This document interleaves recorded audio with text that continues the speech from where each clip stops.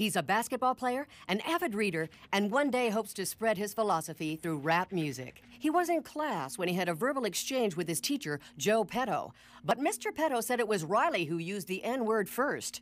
So I told him to take his seat, and here comes this barrage of insults. I mean, some of the words I've never even heard before, and I was just stunned. And I said, well, sit down, nigga.